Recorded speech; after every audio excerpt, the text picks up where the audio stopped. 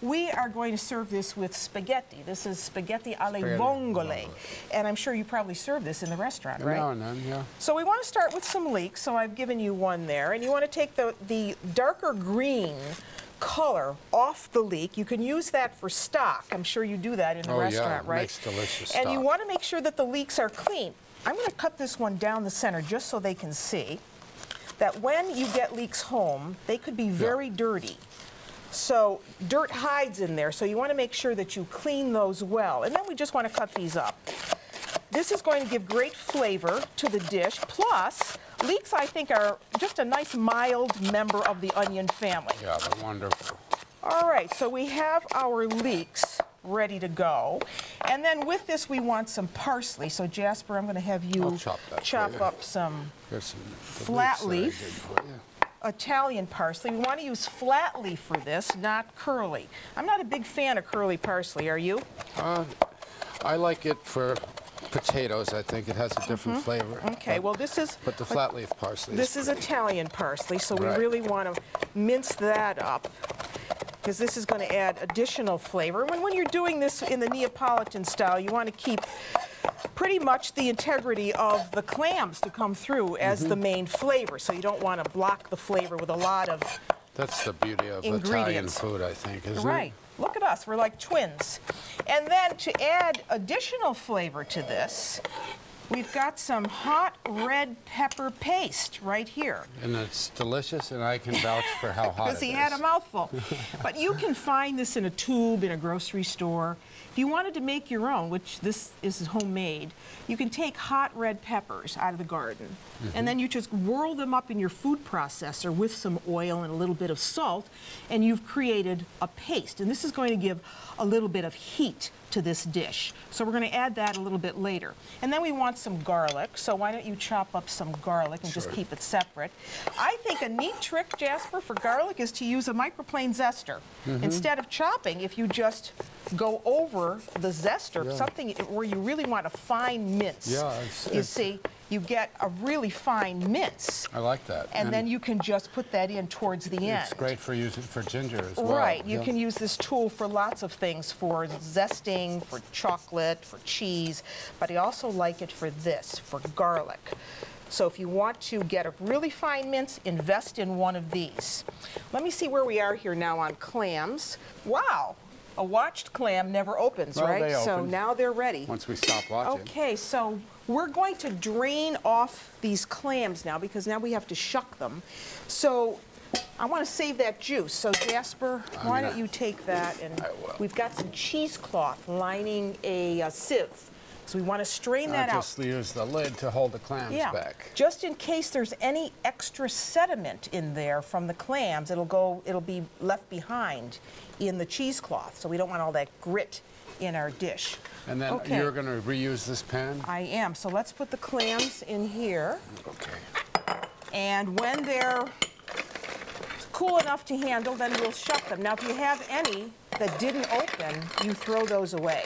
Or if they're semi-open, then you can just force them open. Yeah, if they're semi-open, just force them All right, so you see that pan? Yeah. Does that have any grit in it? A little bit. It does. So we have to wipe that out, because we don't want that in our dish. So let me get a paper towel and just clean that out, because I want to use the same pan. Okay. I'm a one-pan cook in the kitchen. I don't blame you. All right, so our pan is clean, but you can see there was a little grit left in there, so I wanted to get that all out. All right, now I'm going to add some olive oil to the pan.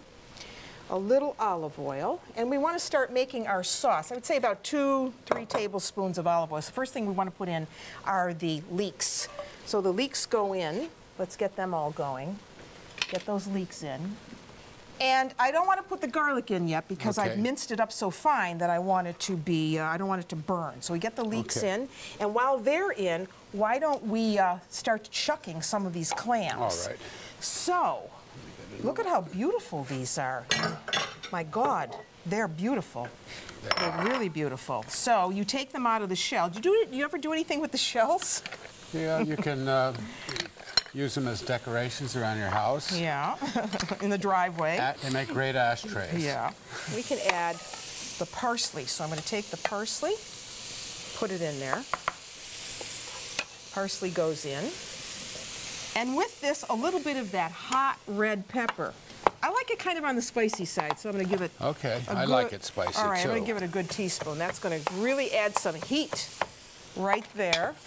And we stir all this around in our pan.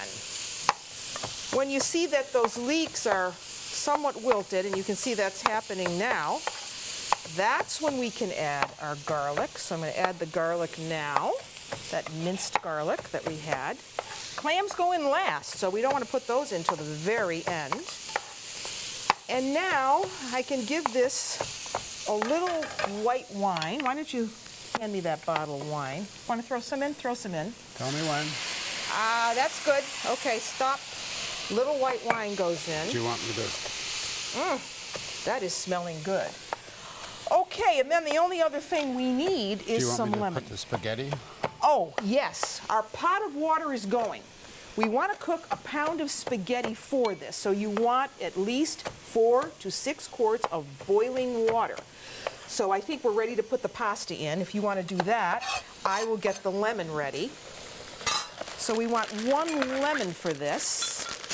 And you just want to juice the lemon. Did you put salt in the water, Jasper? I thought it was already salted. Well, let's pretend it is. But you want a tablespoon of salt in there. I'm putting salt in. So there is just in case. the juice of 1 lemon, which is going to give you, about a tablespoon of fresh lemon juice.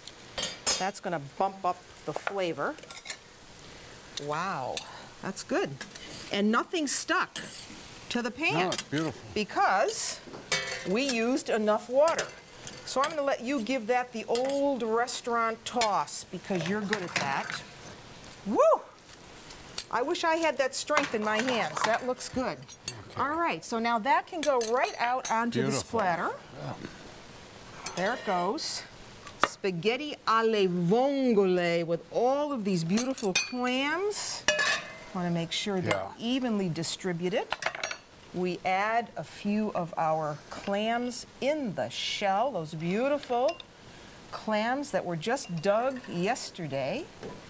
And we give this just a little drizzle of olive oil.